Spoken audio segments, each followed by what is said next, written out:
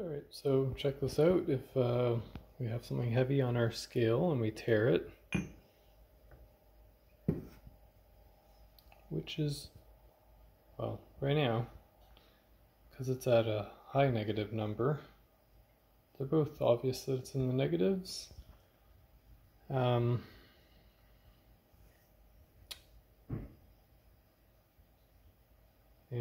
here, watch. But let's say you're not. Yeah, so the negative is all the way, it stays static all the way on the left. So if you have something like earlier today, I had something that was like -8. When it was like -8, here, let's see. Let's see if I can get that back. 100 exactly. Yeah, so it's like a big distance if it's in the single digit. I wonder how it would be if I had it on less precise mode. Yeah, maybe we'll test that.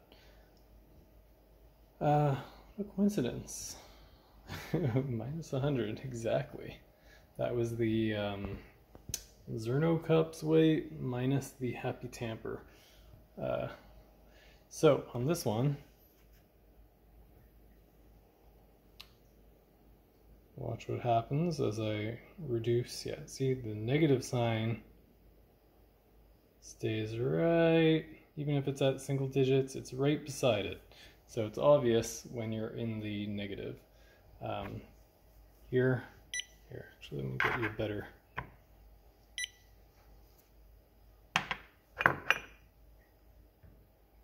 Whoops. All right, let's see. Damn it, I can't get the weight to be just what I want. Whatever. I know, maybe this cup. Nope, still too light. But you can see, even in like the 46, the, yeah. So even with this, I mean, it's a little more crowded, I guess. There it looks good. But here it's like, you know, it's all the way over there. Especially when you're at like -2. It's like, you might think it's at 2 grams and not realize it's not tared properly. Yeah, so anyway, I got confused for like a millisecond because I didn't notice it was in the negatives. I'll see if that changes. I'm going to change the precision mode so we don't have the 0.26, which is pretty much useless. Well, I wouldn't say it's useless. I guess I've been using it this way.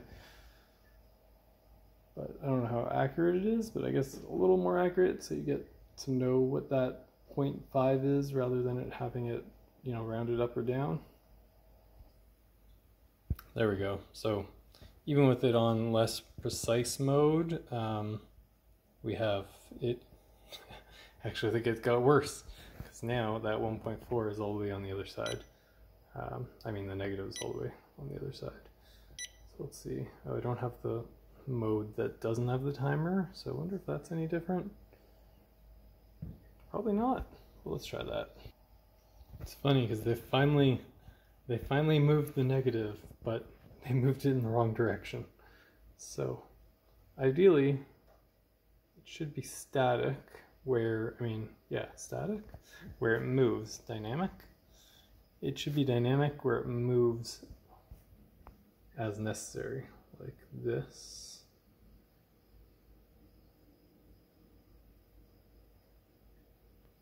Rather than having it sit.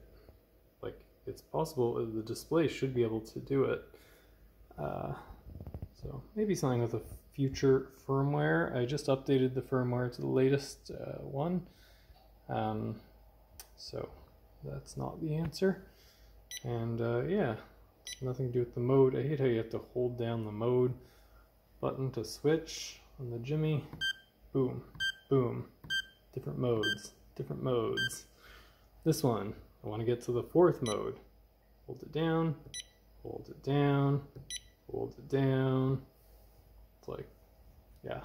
And if you have there's 7 modes in total now, so if you want to switch from like the first mode to the 7th mode, yeah, workflow not ideal. Definitely want more than one scale for that.